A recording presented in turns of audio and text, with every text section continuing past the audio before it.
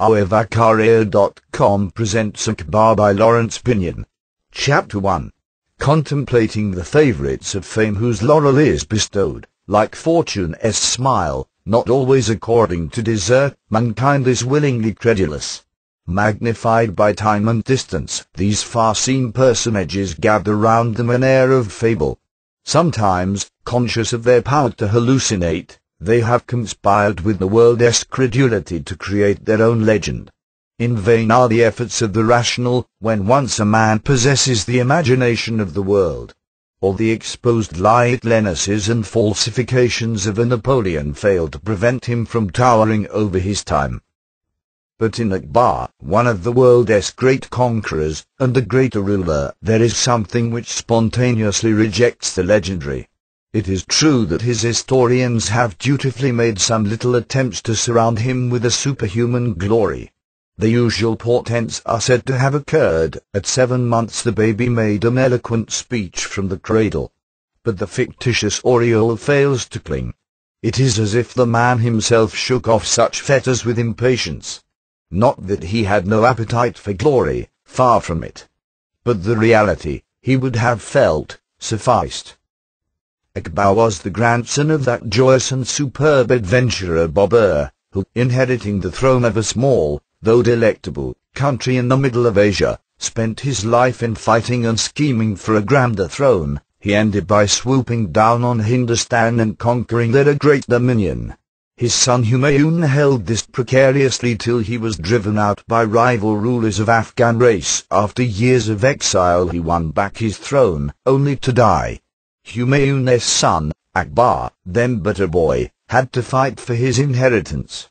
He secured it, and then, piece by piece, kingdom by kingdom, he annexed in an almost incessant series of wars the countries surrounding his frontiers, till his empire stretched from sea to sea. Except for that southern portion of India called Deccan, he became master of India. Such was his achievement as conqueror. His greater achievement as a ruler was to weld this collection of different states, different races, different religions, into a whole. It was accomplished by elaborate organization. Akbar had an extraordinary genius for details, still more by the settled policy which persuaded his subjects of the justice of their ruler. Akbar's conceptions were something new in the history of Asiatic conquerors. Though a foreigner, he identified himself with the India he had conquered. And much of his system was to be permanent. The principles and practice worked out by Akbar and his ministers were largely adopted into the English system of government. Yet Akbar's achievements are transcended in interest by the man himself. And in a little book like the present, it is the portrait of the man rather than the story of his doings with which we shall be the most concerned. The full record of his conquests and administration can be read in the pages of Mr. Vincent Smith's Akbar, the Great Mogul, a volume which has its faults and which is sometimes curiously unjust to its hero, but in which is collected a vast amount of solid information. The chief original authority is the Akbarnama, the story of Akbar, written in Persian by the Emperor's friend and minister, Abul Fatsal. There are other Indian histories. But of greater interest to us, perhaps, are the vivid accounts given by the Jesuits who stayed at Akbar's court and sometimes accompanied him on his expeditions. Hardly anyone so conspicuously eminent in history is so plainly set before our eyes or has so actual a presence in our imagination. The detailed records of his daily life, no less than of his achievements, are corroborated not only by numerous portraits but by a long series of small paintings, very many of which are now in this country, in which his manifold activities are vividly depicted. We have him before our eyes in his prime of life. He is compact of frame, muscular, rather burly, of moderate stature, but broad-shouldered, neither lean nor stout, of a healthy complexion, the color of ripe wheat. His eyes, rather small, but with long lashes, sparkle like the points of light on little waves when they catch the sun. He wears moustaches, but no beard. His voice is loud and full. When he laughs, it is with his whole face. His movements are quick, though from much riding in his youth he is slightly bow-legged. He carries his head a little on one side over the right shoulder. His nose is no commanding beak, it is straight and small, the nostrils wide and mobile. Below the left nostril is a wart, thought to be very agreeable in appearance. In whatever assemblage of men, he is recognizably the king. He radiates energy. His temper is naturally violent, and he is aware of it, so much so that his orders are that no death warrant is to be carried out till it is twice confirmed. His anger is terrible, but easily appeased. He has an insatiable curiosity, and loves new things. His mind is as incessantly employed as his body. And yet, strange to say, Akbar, the greatest and, except possibly Philip of Spain, the wealthiest potentate of his time in the world, a man versed in history and poetry and delighting in philosophical discussion, is illiterate. He can neither read nor write. It is true that there exists on the flyleaf of a precious manuscript copy of the life of Timur, Akbar's ancestor, a single signature of his, laboriously written in a childish hand and reverently attested by his son Jahangir. But the signature, preserved as an unique marvel, only confirms the universal testimony to his inability. Yet, if unable to read, he is all the more able to remember. He has books read aloud to him, and knows them better than if he had read them himself. His memory indeed is as prodigious as his energy. A traveller from Europe in the latter part of the 16th century who should arrive at last in the Mogul's dominion would find no difficulty in seeing the emperor at close quarters and enjoying his conversation. Foreigners were welcome, and indeed among those who habitually thronged the courtyards at Fatehpur Sikri, that strange splendid city built at Akbar's whim and afterwards so suddenly abandoned, were men of various Asiatic races, predominantly Persians, Turks, and Hindus, and of many diverse creeds. The Great Mogul was a sort of fairy tale in the West, yet here were all the marks of a civilization closely parallel with that of Europe, though so different on the surface. The external magnificence might have some touches of the barbaric, but then what barbarities mingled with the refinements of European courts? What dirt was disguised by the perfumes?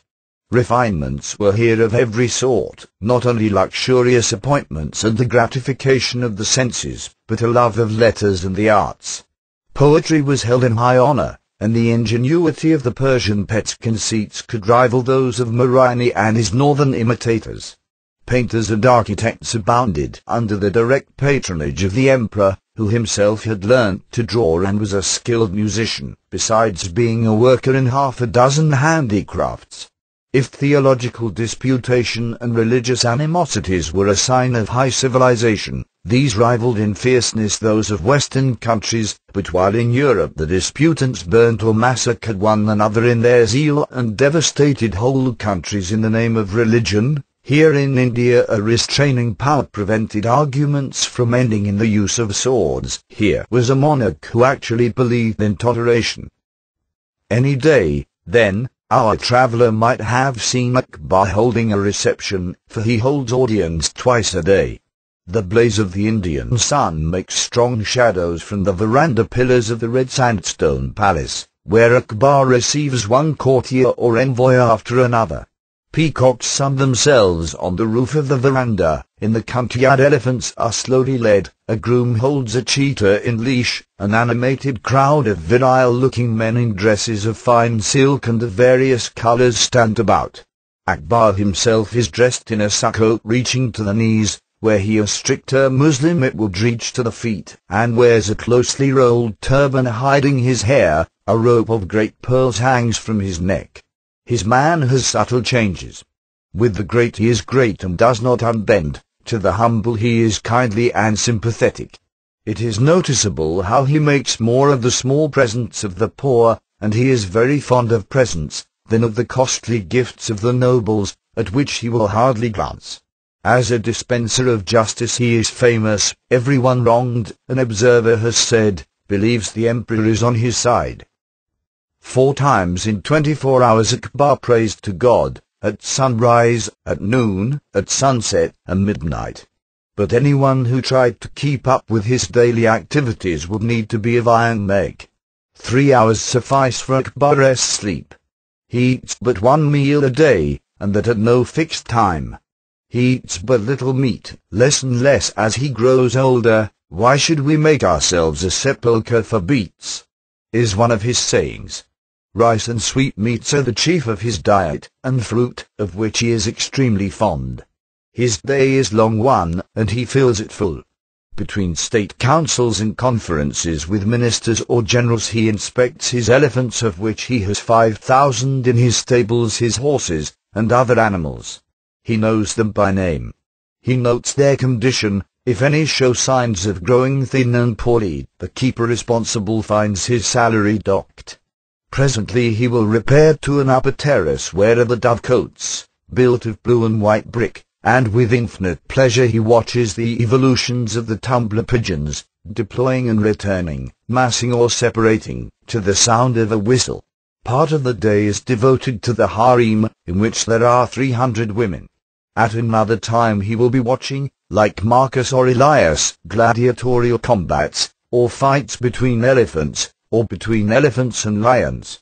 But though entering with such zest on his amusements, his mind is occupied also with other things, for messengers arrive continually from every part of the empire and rapid decisions have to be taken.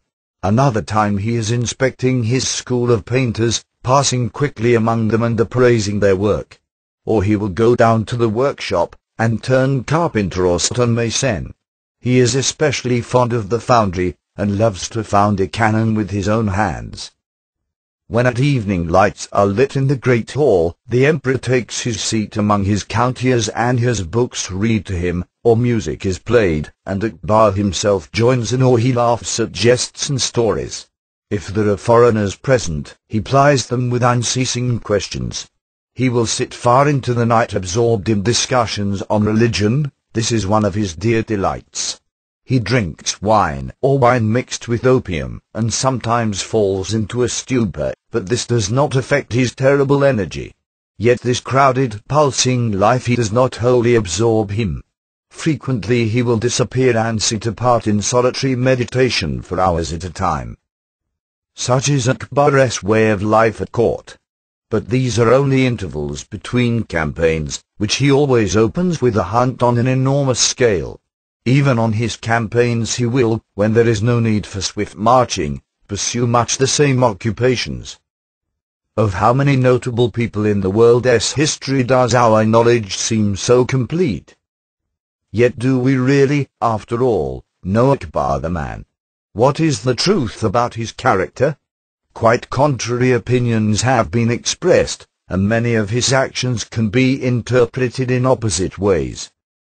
Since the witness of Akbar's own historian, Abul Fatsal, may be thought too prejudiced, he is indeed fulsome in flattery, though he records with equanimity acts which, to us at any rate, are not very creditable. Let us turn to the Jesuits. They certainly had no motive for giving Akbar more than his due.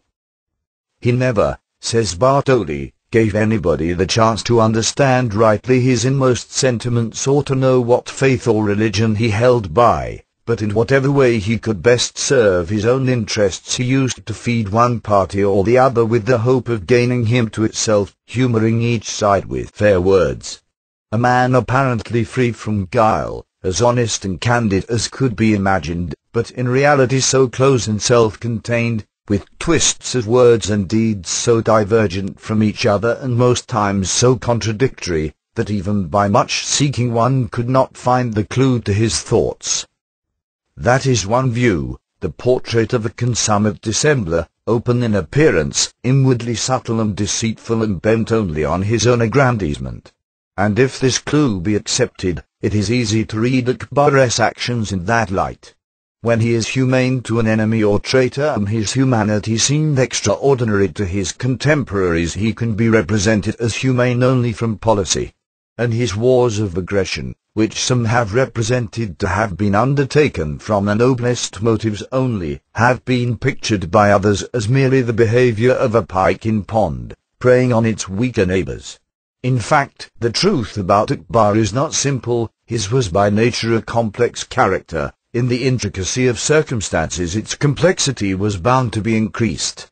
but let us try to approach it a little closer. The Jesuits came into contact with Akbar through discussions on religion. He had sent for them of his own accord, and they had hoped to convert him. But they had every excuse for being exasperated with him, since he always in the end eluded their grasp, and nothing is more natural than Bartoli's angry outburst. But when the question of religion is in abeyance, when the ground is neutral and there is no occasion for prejudice, we find a different tone. The king is by nature simple and straightforward. These are the words of the Jesuit Manzirate, who accompanied Akbar on his Kabul expedition, and the occasion was the discovery of Akbar of treachery on the part of a man he had loaded with honors. Naturally humane, gentle and kind is the phrase of Piraschi. Just to all men, says another. By nature simple and straightforward, that, I think, is the truth, but we must stress a little that by nature. For, that a man should live the life led by Akbar, accomplish what he accomplished, and succeed in being always simple and straightforward, would be something of a miracle.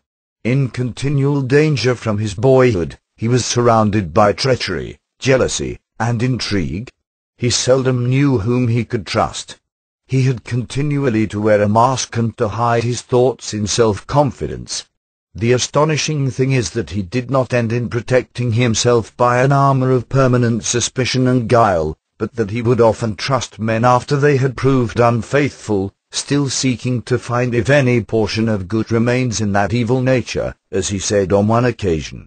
But was he to be trusted himself? Not perhaps when ambition possessed him, or a great scheme was at stake. We shall find, when we come to recount them, certain events in which he cannot be acquitted of unscrupulous and even perfidious behavior. And yet fundamentally, I am persuaded, he was honest and sincere. See how, when he meets a transparently honest nature, like Rodolfo Akbar, the mutual liking is instinctive. Naturally humane and kind. Everyone was struck by this aspect of Akbar's character, remarkable indeed in one who had the absolute powers of an autocrat and who suffered so much from faithless servants. Yet he could be fiercely cruel in his anger. Historians are accustomed to condone the faults of a great man by arguing that they were the faults of his time. But a man shows his greatness by the measure in which he surpasses the standards of his age. Akbar's acts of cruelty, less cold-blooded than the cruelties of contemporary rulers in Europe, and even 20th century Europe cannot afford to give itself superior airs in this respect. These acts shock us because they were done by Akbar, who could be so singularly generous and forgiving. Akbar said, "The noblest quality of princes is the forgiveness of faults." And his kindness and humanity are the more surprising in one who had in his veins the blood of the two most pitiless conquerors the world has known, Genghis Khan and Tamerlane. Vincent Smith maintains that Akbar's clemency in his earlier years was merely policy, that if he had been strong enough he would have punished and not spared. Who shall say? Motives mingle. But if he perceived that the humane course was not only generous but sensible, I think we should rather admire his intelligence than blame his astuteness. At any rate, Akbar's clemency, like Caesar's, was famous. Was he also, like Caesar, an epileptic? The native historians say nothing of it, nor does Manzirate, the Jesuit, who knew him intimately. The statement that he had the falling sickness is casually made in Dujarric's compilation from Jesuit notes and records, on what authority is unknown, and only there. The Jesuits supposed that he took to sports and amusements to distract his melancholy, which seems a superfluous conjecture. But the fact of the disease is not improbable. Akbar's second son Murad developed epilepsy. Just to all men. It was Akbar's justice that chiefly reconciled the peoples he conquered to his rule. It was a basic quality in his nature. And it proceeded not so much, I think, from a sense of law, as from a sort of uncorrupted innocence of mind which persisted through all his experience of the world. Innocence may seem a strange word to use. I mean an innate candour powerful enough to be able to see things unclouded by the prejudices which we absorb from our surroundings or inherit from the past or imbibe from early teaching, and to which most natures unconsciously surrender. There were impositions which for centuries the Mohammedan conquerors had laid upon the Hindus. They had been accepted as things of course. They were the conqueror's due. To Akbar with his direct vision they seemed unjust, and though hardly more than a boy, against all tradition, against the opposition of everyone, he abolished them. It was again in the teeth of the most dangerous opposition that he made overtures to the Jesuits and seemed on the verge of adopting Christianity. What held him back in the end? It was the thought to which, with the child's obstinacy, he was always returning. There are good men professing every creed, and each proclaiming his creed to be true, all the others false. How can one be sure that he is right? He was the antithesis of a bigot. On the other hand, he was anything but indifferent. For in this man of action, this lover of life, whose body exulted in its strength and who strode through the world so confidently, there was hidden a profound capacity for sadness, self-doubting thoughts, dissatisfactions, a craving for illumination. From boyhood he had, from time to time, mystical experiences in which he seemed to be given direct communion with the divine presence, and on his deathbed, when he was past recognizing men and past all speech, while eager theologians hung over him in the hope to direct the departing soul, he was heard murmuring to himself and endeavoring to articulate the name of God. So it was that the Jesuit fathers, intent to win all of him or nothing, supposed him to be tortuously evading them for some subtle policy of his own, whereas it was really his own baffled simplicity of reasoning, never able to surrender itself to authority from without, which in its turn baffled them. There is something engaging in Akbar's faults and weaknesses, which were not petty, but rather belonged to the things which made him great. He was, above all things, human. Chapter 2. What was Akbar's inheritance? What was the background of his mind? We have for a moment to forget the European heritage which is in our blood and to which we are so accustomed that we take it for granted, the art, the literature, the philosophy, of Greece, the imperial memory of Rome, Roman law and Roman roads, or the complex tissue of the medieval legacy. In place of them is the Mohammedan culture, not wholly separated from ours, since Islam derives so much from Judaism and Christianity and, through Arab writers, from Greece, but in art and letters looking always to the classics of Iran, Persian architecture, Persian poetry, Persian paintings, behind which, little known in actuality, but having, like Greece in Europe, a vast prestige, is the art of China. This is what Akbar brings with him into India. But Akbar had Turkish, Mongol, and Persian blood in his veins. On his father's side he was seventh in descent from Timur, Tamerlane. Through the mother of Babur he was descended from Genghis Khan. The tremendous figures of these two world conquerors dominated the historic scene of Asia. To us their conquests, wider than those of any conquerors before or since, seem almost meaningless. The tale of their fury, the obliterated cities, the smoke and flame, the shrieks and slaughter, is like the phantasmagoria of a frightful dream, followed by the absolute silence of the dead. Viewed from a light distance, would not the transient conquests of Napoleon, his sheet worry of Europe and his Robert Bridges' apt and scornful phrase appear much the same? But Genghis and Timur, for all their insane lust of destruction, were no saves. Timur, when he destroyed a city, always spared its artists. They were men of prodigious ability, their armies were controlled by iron discipline, their strategy and way of war continued to be Akbar's models. He could never wholly discard that military tradition, and retained some of its ferocious observances. And yet his conquests were different in kind. Having won Hindustan, he was resolved to become Indian, to belong wholly to that India which drew him on as if by some secret and unconscious affinity. I do not suppose that Akbar had ever heard of Ascar, the greatest ruler of India in the past.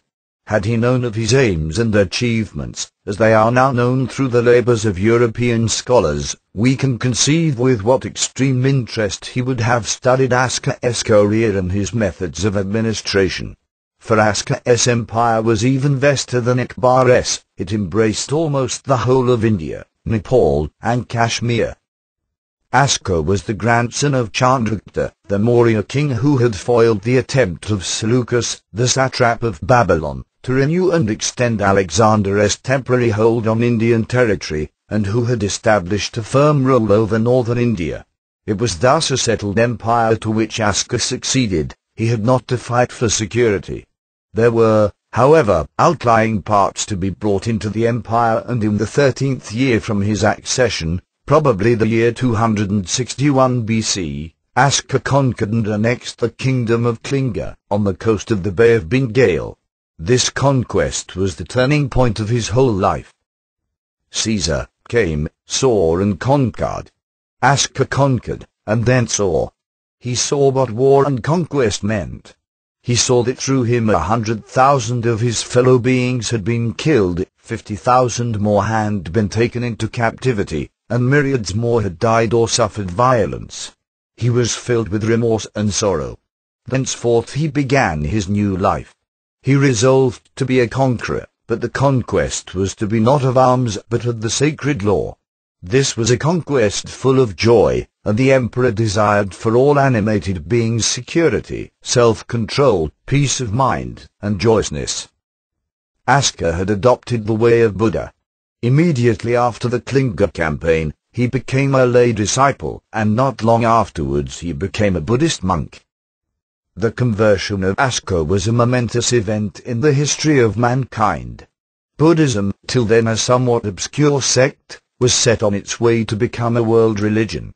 Askar reigned for about 40 years, and never relaxed his missionary ardor. His edicts enjoining the duties of the law on all his people were engraved on rocks far and wide through his dominions and on stone pillars wherever suitable stone existed. Nor was he content with preaching the Buddhist gospel to his own subjects. He sent missionaries to Syria, to Egypt, to Africa, Macedonia, Epirus. Though a monk, Askar led no life of sequestered contemplation. He was supremely active, and insisted on activity in others. Let small and great exert themselves, he proclaimed. The welfare of the whole people was his incessant concern. Not only did he preach the duties of filial piety, of truth-telling, compassion, alms-giving, the sanctity of all life, and toleration for the genuine beliefs of others, but the practical details of administration occupied his thoughts. By the hot and dusty roads shady trees bearing fruit were to be planted for the comfort of both men and animals, wells were to be dug, rest houses built, watering places contrived, medicinal herbs were to be grown, and hospitals founded for the sick. Here was a ruler, unique among the great rulers of Manking, who would assuredly have engaged Akbar's sympathy and admiration, though doubtless he would have found it hard to contemplate the renunciation of war. Most of all would he have been attracted by Askar's precept of toleration. Not because it was a politic toleration, like the Roman toleration, springing from indifference, but because, like Akbar's own attitude of mind, it sprang from respect for sincere faith, of whatever professed denomination. It is true that he had no such thorny problems to deal with as confronted the great Mughal. The various faiths of India had such in common, there were no such militant claims as those of Islam and Christianity. Moreover, it was in a sense easy for him to renounce war just because his empire was the inheritance of successful war.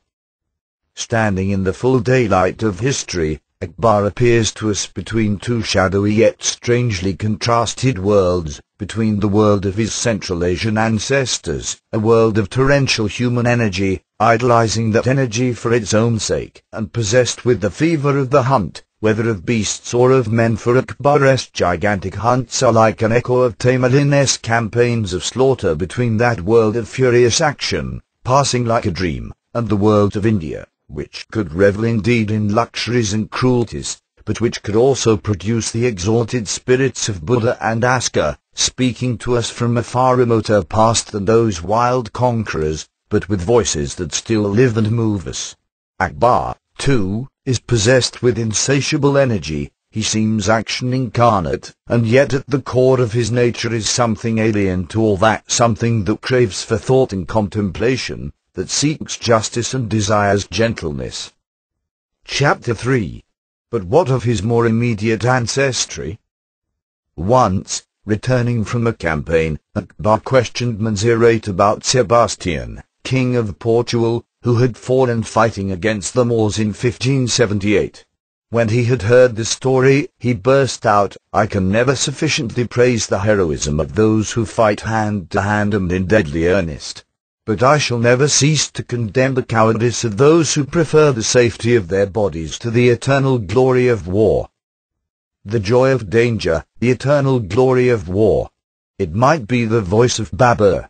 From the June day when his father, short, stout, careless, hasty, visiting his pigeons in a pigeon house on the top of a precipice, was suddenly hurled to the bottom, pigeons and all, by a landslip and transferred to another world. But then a boy of 11, had to fight for his crown or his life or his ambition, and he loved it. The moment that he heard that his father was dead, he sprang on horseback. 3 invasions menaced his capital. He had to meet and quell them all. 3 years later, he seized Samarkand, the city of his forefather Timur, the city of his dreams. After 100 days of possession, he lost it. Twice later he was to hold it for a brief time, then he lost it forever. His Uzbek enemies were too strong for him. And he had lost his little kingdom of Ferrana too. His great ambition had been to sit on Timur's throne in Samarkand. He renounced that cherished dream, but a throne he was determined to have, while he tramped the hills in exile among the shepherds. He had undying confidence in his star. His thoughts turned southward. Kabul was in a state of anarchy, following the death of its king, who was Babur's uncle. He decided to march on Kabul. He took it and became king. At Kabul he was on the road to India, and according to his own account, the thought of subduing Hindustan was already in his mind as soon as he had become master of Kabul. Long before, a very old woman had told him tales of Timur's invasion of India, and he had never forgotten. If he could not have Timur's throne in Samarkand, he might follow in his ancestor's footsteps southward. But it was 22 years after the conquest of Kabul before he entered Delhi in triumph and founded the empire that Akbar was to rule. In temperament and in certain outstanding traits of character Akbar resembled his grandfather. But we shall note the differences. But in his perfectly frank and delightful memoirs, one of the most remarkable books of its kind ever written, gives us a vivid self-portrait. He has the Mongol restlessness in his blood, but he is much more a Turk and has no words strong enough for his hatred and contempt of the Mongols he knew. With enormous energy and absolutely fearless courage, he is rapid in his decisions, often succeeding by his swift action but often betrayed into disaster by his reckless confidence. But he could profit by experience. He trained his army to a high pitch of efficiency. He became a master of the art of war. Severe in discipline, he could at times be savagely cruel, the Mongol strain perhaps coming out, yet in general he was chivalrous, loyal, generous, and forgiving. He hated falseness above all. Babur might appear to be nothing more than a splendid adventurer of exceptional ability, but that he seems, all through the amazing vicissitudes of his career, to have nourished the dream of founding an empire, and to have succeeded, not by the mere luck of a soldier of fortune but by a singular pertinacity and belief in his destiny. And even as an adventurer he is remarkable. This hardy soldier, this marvelous fighter, who swims every river he comes across, astonishes us by his singular sensibility. A man could win his heart by his love of poetry as surely as by his swordsmanship. Was he flying from his enemies in bitter weather with a handful of followers? He would compose a few couplets as he rode, and his spirits revived as by magic. But it was his intense delight in the beauty of the world which made so large a part of his unquenchable zest in life. Was ever such a lover of flowers? His first thought in a newly acquired territory was to make a garden, himself superintending the disposition of the beds and the letting of fresh runnels of water among them. In the year before his death in 1530, amid the heat and dust of India, he writes, "The other day they brought me a musk melon, As I cut it up I felt a deep homesickness and sense of exile from my native land, and I could not help weeping. For Babur never felt at home in the plains of India. He pined for his native hills, for Ferrana, that delectable province set among the mountains in the midst of Asia, with its cool air, its leaping brooks, its fertile fields, its grapes and melons and pomegranates. Ferrana was a favoured land. Was it not the marvellous horses of Ferrana which were coveted from afar by the emperors of China? Kabul, with its mountain climate, though less adorable than Ferrana, was congenial to Babur's nature. India he found ugly and unattractive. It is true he meant to stay there, not merely to invade and plunder as other raiders from the north had done before him, but he meant to rule as a foreign conqueror over the Indians. His policy did not go beyond the policy of Timur. It was that of giving his lieutenants the government of apportioned districts, and an empire founded on these lines was bound to dissolve among the quarrels and ambitions of these deputy rulers, as the vast empire of Timur had dissolved so swiftly. That it did not crumble away, that it endured till the 19th century, is due solely to Akbar's larger policy and constructive foresight. It is the measure of Akbar's greatness. To a temperament akin to that of his grandfather, there was added in Akbar a more masculine intellect. Babur's poetry and sensibility to beauty become in him a voracious curiosity and an ardent interest in religious problems. Where Babur was romantic, Akbar was a realist. The story of Babur's death is a fit close to his romantic career. His son Humayun was dangerously ill, and his life was despaired of. Babur vowed he would give his life for his son's. He prayed earnestly, pacing around his son's sick bed, that his vow might be accepted, and it was so. Humayun recovered. Babur died. Humayun recovered, to find himself emperor. But though Hindustan had been conquered, it needed a strong hand to hold it, and Humayun had not the strength required. He was now a young man of 22. With his narrow shoulders, slight stoop, long face and pointed beard, he had an aspect of fragility. He was addicted to opium. Thought not a weakling, there was a childish side to his character. He was naturally inclined to be more interested in the different colours of his dresses than in statecraft and command. But he was forced into action. He was obliged to make over the government of the Punjab and Afghanistan to his brother Kamran. Even the throne of Bihar, Shah, a very able ruler, saw his opportunity and attacked. Humayun was disastrously defeated, and fled with a few followers into the deserts of Sindh. Chapter 4. One morning, late in November 1542, Humayun, encamped on the shores of a small lake with a force of some 2,000 horsemen lent him by a friendly chief, saw the dust of a group of riders approaching at speed over the desert. The homeless emperor had need to be wary. For 2 years, driven from his kingdom by the victories of Shah, he had been wandering in the sandy wilderness of Sindh, to the west of India, with a handful of followers. He could settle on no plan. He knew not whom he could trust. His own brothers, Kamran and Laskari, were his rivals, doubtful friends, probable enemies. Swift riders were only too likely to be bearers of bad news. But on this day Humayun could hope. The riders came from the direction of Amarkout, a little fortified town some 20 miles distant from his camp, and at Amarkout he had left his young wife expecting shortly to be a mother. The messenger rode into the camp with joyful signs. Hamida had been delivered of a boy. Humayun had an heir. Here at last was something of good augury, and Humayun rejoiced in the thought of his beloved girl-wife. She was only 15 when she gave birth to her firstborn. She had not been over-willing to marry a fugitive king without a crown, but she had charmed his heart, he had wooed her with ardour, and now she had given him an heir and hope. Such an occasion should have been celebrated with pomp and ceremony and the giving of many presents. What was the proud father to do in his poverty?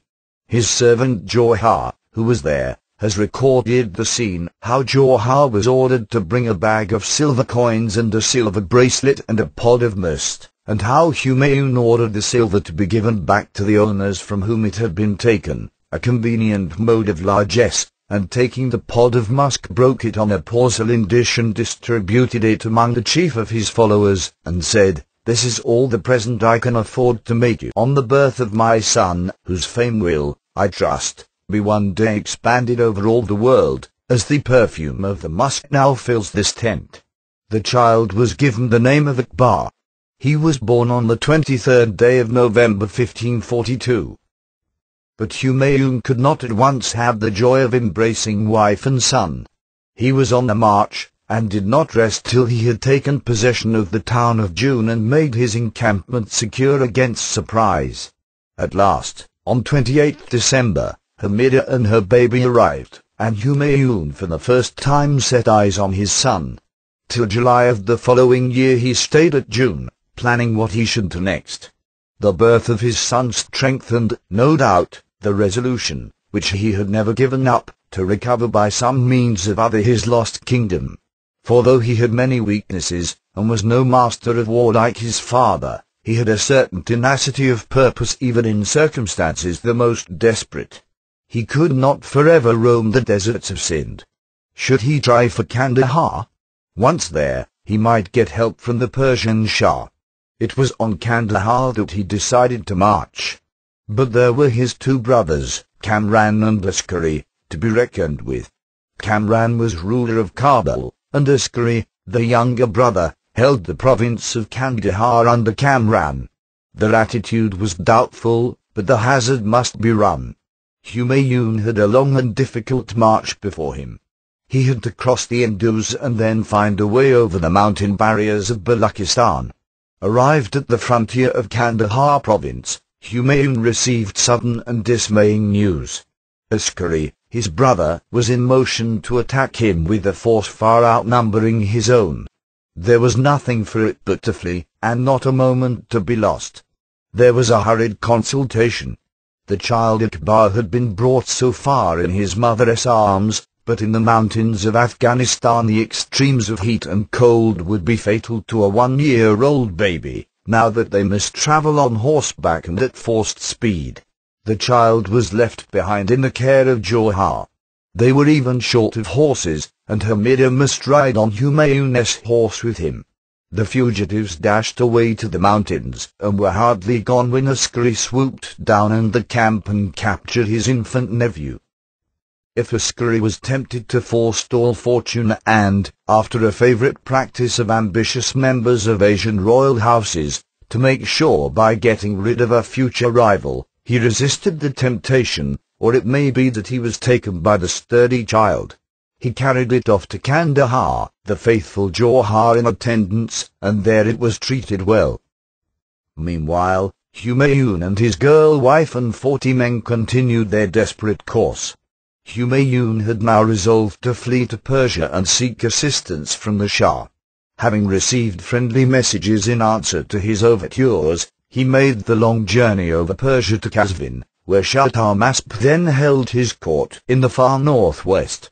Shah Tahmasp received Humayun cordially, but he soon tired of playing host to a fugitive who gave no signs of going.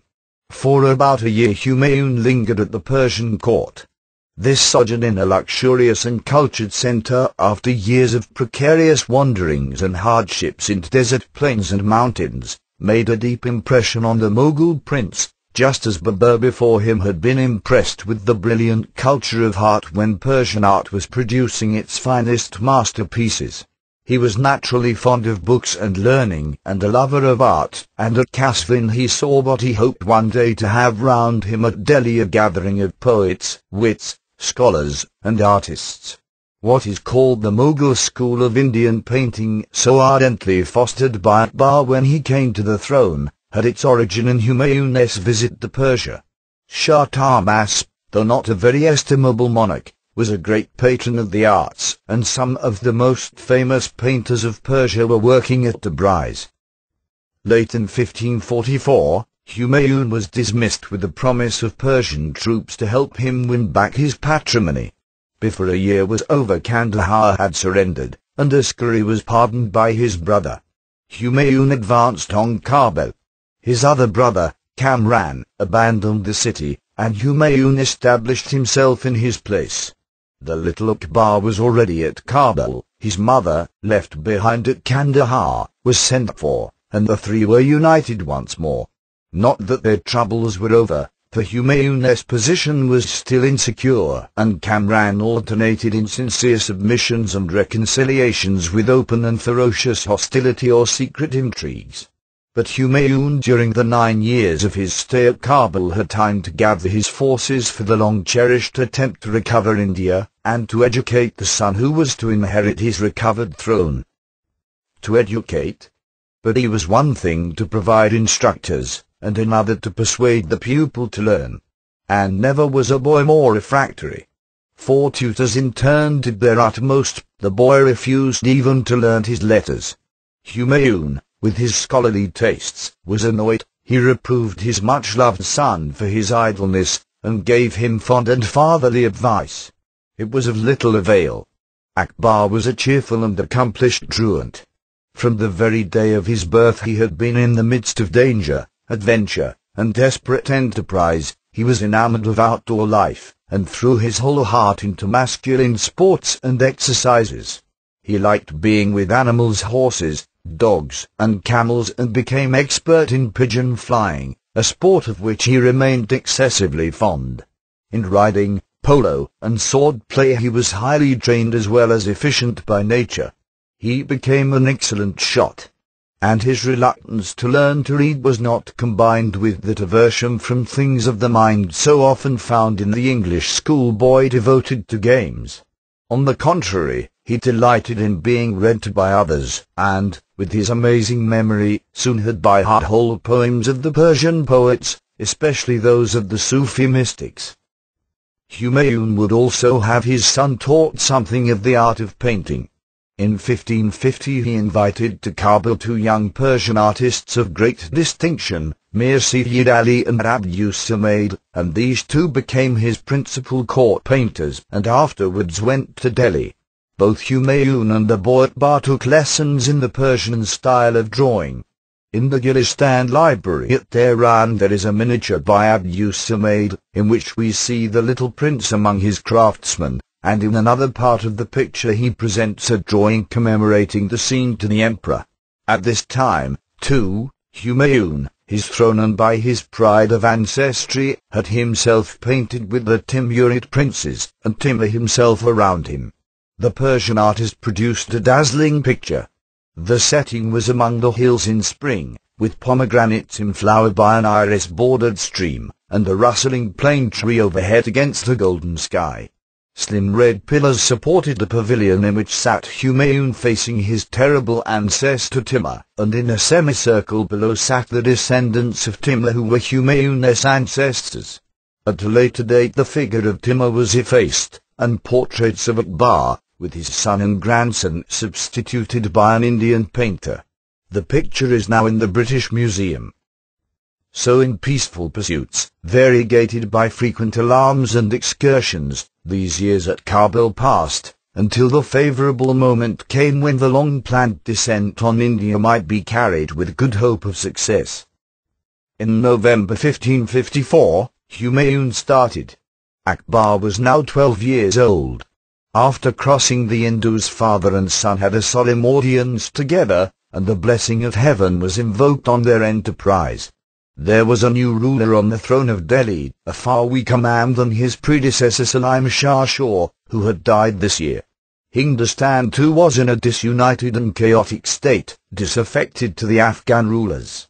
The time therefore was propitious. And Humayun, no great captain himself, relied on a young man, Bahram Khan, an able soldier of high character, who was put in command of the army.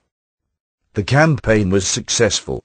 Early in 1555 Humayun occupied Lahore, and in June a great victory, with which the young Akbar was officially credited, gained him Delhi. The lost throne was at last recovered. But not for long was it to be enjoyed. Akbar was sent in charge of Bahram Khan, now appointed his guardian, to the Punjab, while Humayun remained in the capital. Much was to be done if the Mughals were to make their hold secure. Humayun planned to garrison the chief cities with his troops and was busy with the task of organization when, on a Friday evening in January 1556, as the sunset call to prayers was heard, he tripped and fell down the steep steps leading from the roof of a tower, used as a library, and broke his skull. 3 days later he was dead. Akbar received the news of his father's death of Kalanur, and in a garden at that place was formally enthroned, on a throne which still exists. Chapter 5. So, like his grandfather before him, Akbar gained a crown while still a boy, but a crown for which he had to fight. There were rival claimants. One was Sikandar Shah, a nephew of that able ruler Shah, and it was against him that Bahram Khan and Akbar had been sent to the Punjab. But a more formidable opponent appeared in a certain Hindu named Humayun, who took the field for his master, Muhammad Shah Adil, lately in occupation of Delhi, where he had usurped the throne but had soon been driven out. Humayun was a capable general. He defeated the Mughal forces and took Delhi and Agra, and puffed up by his victory, assumed sovereignty on his own account. It was a critical situation. But Humayun had to reckon with Bahram Khan, who would listen to no counsels of retreat to Kabul, and advancing with Akbar met the enemy's vastly superior army, with its huge array of elephants, on the field of Panipat, where Babur had won the throne of Delhi. An arrow pierced Humayun through the eye, and his troops scattered in dismay. Humayun was captured, and Bahram Khan bade Akbar dispatch the wretched prisoner, but the boy shrank from using his sword on a wounded and helpless man. Delhi and Agra were retaken. Sikandar Shah was pursued, and after a long resistance surrendered in 1557. He was generously treated. By that time the other claimants to the throne had died or disappeared from the scene. Akbar was free to rule, and to organize his realm. During these first years of his reign Akbar's education was continued. But while he delighted in the training of his body, and in all skillful exercises, he still refused to read and preferred to acquire knowledge of books by ear. At this time he appeared to those around him as a healthy, athletic boy, enjoying life to the full, passionately fond of hunting and games, and paying little attention to politics, finance, and the business of state. There is a portrait of him made about this time. Seen in profile, with smooth cheeks and lips and long curling hair, an animated expression in his eyes, and wearing a purple coat, he stands smelling a flower which he holds to his nostrils. Before him is blue sky and empty plain. Pose and presentment belong to current convention, but he seems specially happy in the portrait of eager youth with all the world before it. Yet, according to Abdul Fatsal, though he appeared indifferent to affairs, his mind was busy. He was shrewdly taking stock of his supporters and testing their loyalty in the atmosphere of intrigue and counter-intrigue which pervaded the court. And perhaps an intimate observer might also have detected symptoms of something different and singular, of strange capacities for melancholy, beneath the outward glow of restless activity. Even at the age of 14 Akbar could feel a sudden overwhelming dissatisfaction with the world. On a day in 1557 such a mood fell upon him. He felt the presence of short-sighted men, whose thoughts were all of this world, unendurable. He appeared to be full of anger and impatience, and sent for a certain horse of Urki breed, noted for its high mettle and vicious temper, a horse he often chose to ride. He would have none attend him, not even a groom, and mounting, he rode away into the desert plain. He was then at Agra, consumed with a passion to be away from men and utterly alone. Out of sight and in solitude, he dismounted and communed with God. The fiery horse at once galloped off and disappeared in the distance. Akbar remained alone on the plain, immersed in his ecstasy. But after a time, his heart refreshed and eased, he came to himself and looked around. He was in absolute solitude, and surrounded by silence. There was no one to attend him, no horse to carry him home. For a time he stood perplexed. Then suddenly he saw the horsehair run galloping out of the distance towards him. It came up and stood still beside him. The young king, astonished, mounted him, and rode back to his camp. It seemed to him a mysterious and divine intimation that he must return to his fellows and resume his work in the world. A strange experience for a boy of 14. But Akbar was already steeped in the mysticism of the Persian poets, whose verses he had learnt by heart at Kabul. This mysticism appealed to his cast of mind, and, as we shall see, this adventure was the prelude to other experiences of a like nature. He was soon plunged in the delights of sport, this time with elephants.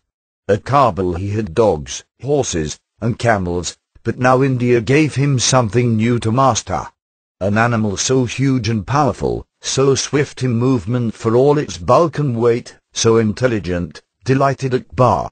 And if it was fierce, vicious, and murderous, so much the more worthy to be tamed and made submissive to his will. When a certain elephant had killed its driver and savaged other men and had become a terror to all, Akbar, as he was walking between the garden and the courtyard, placed his foot on the elephant's tusk, smilingly took his seat, and set the great beast to fight with another quarrelsome elephant. In the middle of the fight, when he saw that the driver of the other elephant had lost control, he leapt from his own elephant to the other. This and other feats of skill, courage, and agility are recorded by Abul Fathal, and the Emperor Jahangir in his memoirs confirms his witness by later instances of his father's power to subdue the wildest and most unruly elephant to his will. Akbar's prowess caused astonishment and admiration, but also solicitude, and on one of these occasions Bahram Khan came to prostrate himself at the throne in gratitude to God for the preservation of his young sovereign's life. He distributed largesses also, to avert the evil eye. Bahram Khan belonged to the Shia sect, the orthodox sect in Persia. On this account he was disliked by the Sunnis, the dominant sect in India. But he raised more active enmity through his position as protector. There were others who coveted his power and wished to get the young emperor under their own influence. Moreover, he was still a young man, and might well be suspected of cherishing ambitions on his own account. Perhaps he was not altogether free from such ambitions. Those who were to be his most formidable enemies were the ladies of the court, who after the defeat of Hemu had been escorted from Kabul to India. The Queen Mother, Hamida, was then 30 years of age, and, now that after all the vicissitudes of her life success and empire were assured to her son, she was not unwilling to taste the new delights of power. With her came, among other ladies, Mahamaniga, chief of Akbar's nurses, who brought her son, Adam Khan. Mahamaniga was a woman of little scruple and great ambition. It was Bahram Khan who had won back the crown for Humayun. Without his skill and captaincy Akbar could hardly have retained it. Akbar was knowing great by nature, but, conscious of his own abilities, he chafed at the restrictions imposed on him, especially as he was kept short of money. During the next 3 years these feelings increased, and were assiduously encouraged by the ladies of the court, and by all those whom Bahram had offended. A protector, apt to think himself indispensable, a strong man presuming on his strength, and a youthful emperor, also a strong nature and eager to enter on his full inheritance, it was inevitable that a clash should come between them. The intrigues of the court went on, secret accusations against Bahram were continually being made. In 1560 matters came to a head. Akbar was now in his 18th year. Mahamaniga, the chief nurse, took the lead in the conspiracy, and instigated Akbar to write a letter to Bahram Khan, announcing that he had determined to take the reins of government into his own hands and instructing Bahram to make the pilgrimage to Mecca, upon which you have been so long intent. Thus was Bahram disgraced. Worse than this, a disloyal servant of his own was chosen to follow him with an armed force and pack him off to Mecca. At this Bahram was stung into rebellion. He was defeated and brought a prisoner to Akbar, who forgave him.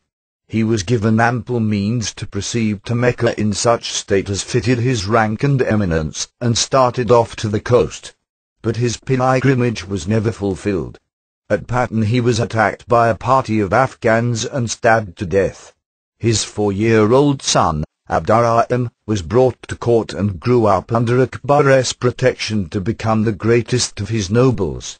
Weakened from this feeling of remorse on Akbar's part for the shabby treatment accorded to his father, to whom Akbar owed so much, Bahram Khan was brave and loyal, his high ability unquestioned. He may have shown himself arrogant, but he had fallen a victim to the intrigues of smaller men and of jealous women. Mahamanagar enjoyed her triumph. Akbar for the time being seems to have been entirely under her influence.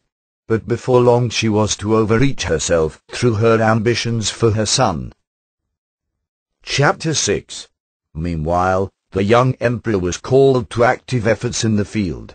The surrender of Gwalior and the annexation of Jaunpur had strengthened Akbar's frontiers. He was now determined to undertake the conquest of Malwa, a kingdom ruled over by a lover of wine and song and music. Baz Bahadur, and Mahamanagar's son, Adam Khan, was put in command of the expedition. Baz Bahadur's favourite wife, Rupmati, was famous for her charm and beauty. Their loves have been celebrated in song, and are the theme of many an Indian painting. We see them riding together among the hills by moonlight, or resting by the mountain streams.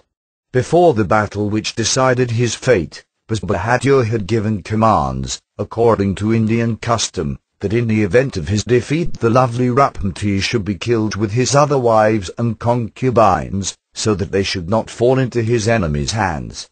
He was defeated. Just as the victorious troops entered, Rupmati was stabbed but still lived. Adam Khan sent to search for her, and tried to take her for his own, but she poisoned herself to escape him. Adam Khan also kept back the women and the spoils he had captured, instead of sending them to court, and massacred the defeated population with a bloodthirsty delight. Akbar was enraged, and took swift measures. Leaving Agra in haste, he surprised the delinquent general, who behaved like a bewildered moth and humbly prostrated himself. His mother, Mahamanagar, hurried after Akbar to smooth matters over, and succeeded for the moment. She scolded her son and forced him to make reparation. But Adam Khan was incorrigible. He bribed his mother's servants to let him steal 2 special beauties from the harem of Baz Bahadur, who had passed into Akbar's harem, thinking that in the bustle of departure it would not be noticed. But he was found out, and the women were sent for by Akbar. Maham, afraid that if they came before the emperor her son's treachery would be disclosed, had them both put secretly to death. It speaks much for this woman's extraordinary plausibility and her ascendancy over Akbar that he condoned this cruel murder, though perhaps he never forgot it.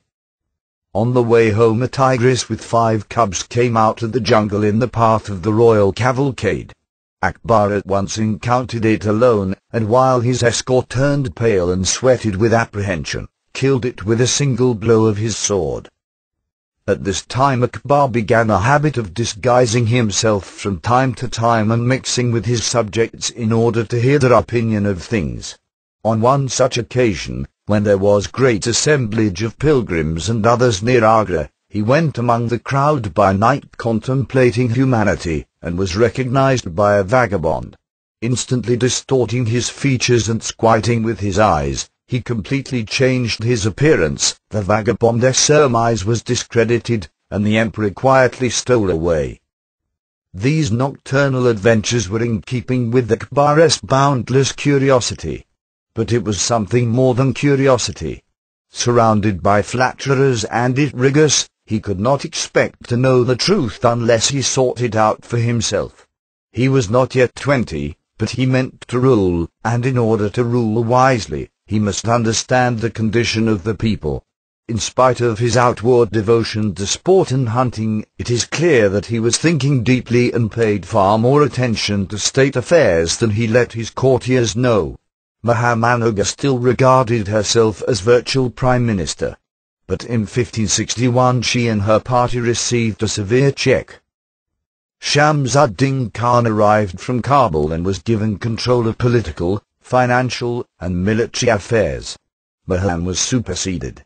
At the same time her brutal son, Adam Khan, was recalled from the government of Malwa. Apparently Akbar wished to reform him and to have him under his eye.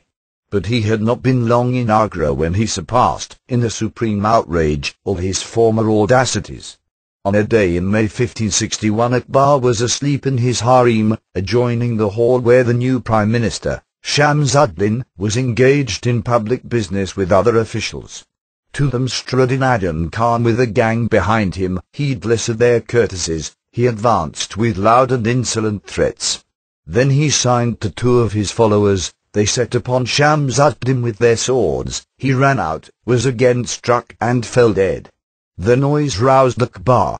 Already Adam Khan was at Akbar's door, bent on a great murder, but the door was bolted and guarded. Akbar had been told of what had happened, and went out by another way. He saw the blood-stained corpse. The two met on the terrace.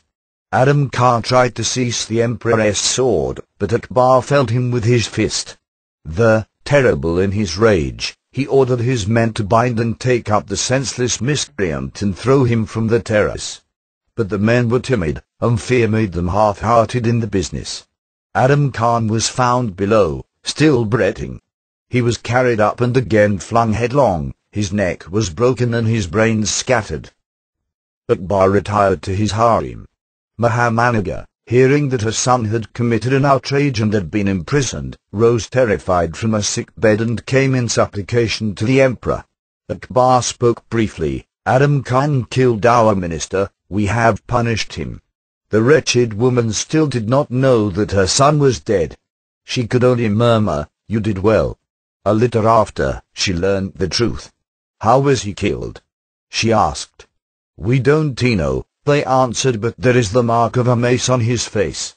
The mace was Akbar's fist. Maham did not dare to complain openly, but inwardly she was wounded by 1,000 deadly blows. She shut herself up and wept. Her illness grew worse, and in 6 weeks she was dead. Akbar was free at last to govern in reality. Chapter 7. Thus it was that Akbar emerged from behind the veil, in Anil Fatsal's phrase, and now openly and in person undertook the supervision of his government.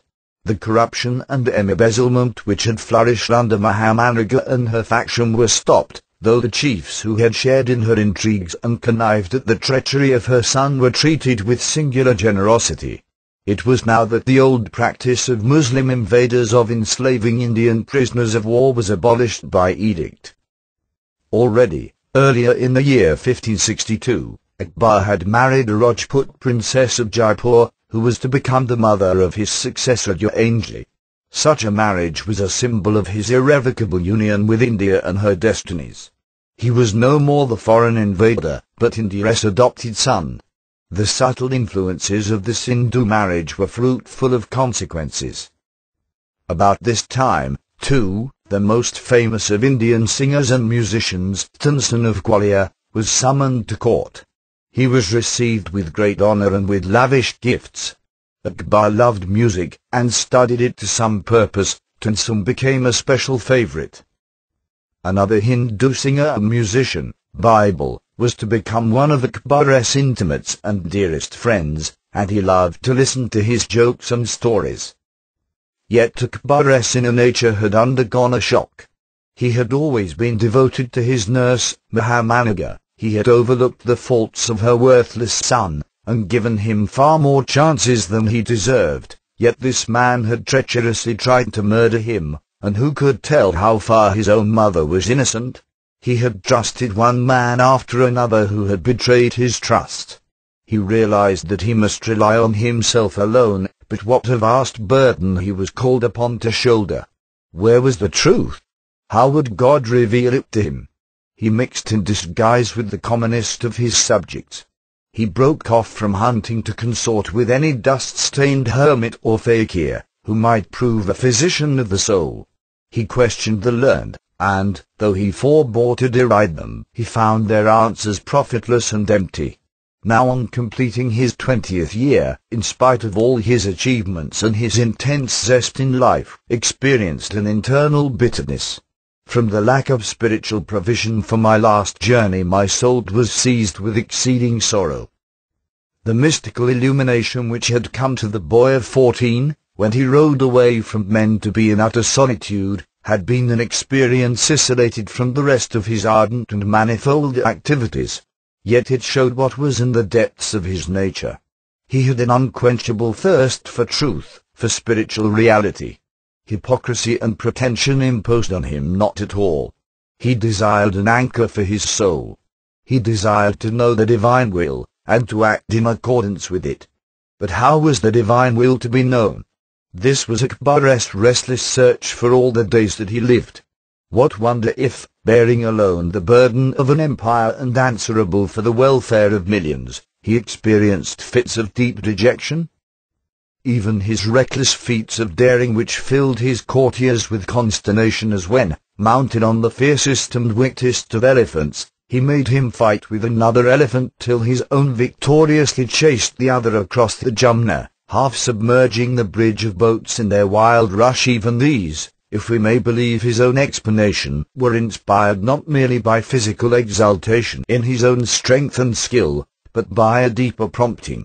Was it the divine will that he should die? Had he offended God and gone contrary to his commands? Then it were better not to go on living. He would put it to the proof.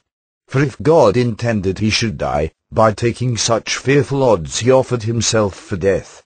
But if by a one day he should be preserved, it was a sign that he should live. These spiritual wrestlings with himself were hidden from the world. Men saw that their young king was indeed a man. More than his extraordinary physical prowess, his bold resolution and swift action impressed all those around him, and far and wide his manifest determination to treat Hindu and Muslim with equal justice won him loyal adherents where he might have had obstinate enemies. Further measures of wise generosity still more conciliated the Hindus. In 1563 Akbar was in camp at Mathura, hunting tigers. Mathura is a holy place, the resort of pilgrims. And now he learned that the government had made a practice of levying a tax on all pilgrims to the holy places of India, bringing in a revenue of some millions of rupees. He was indignant. The Hindus might be wrong in their modes of worship, but the pilgrims assembled to worship God. It was surely not God's pleasure that they should be taxed. Forthwith the tax was remitted throughout the empire. Exhilarated by this merciful act, the young emperor started to walk the 36 miles from Mathura to Agra in a day. Of all his followers, only an exhausted 3 arrived with him at Agra. He outstripped his court in body, how much more in mind. Early in the next year, still in the same mood of generous impulse, he resolved to remit the poll tax levied on all adult males who were not M.